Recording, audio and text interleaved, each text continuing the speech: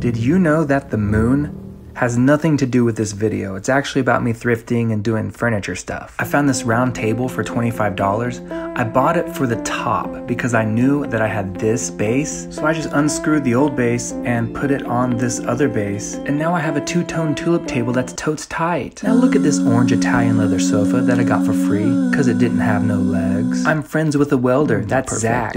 And he made these legs. Aren't they cool? He even painted them black for me, because I'm not good at spray painting, but he is. Lastly, I scored this media console for $30 on Facebook Marketplace.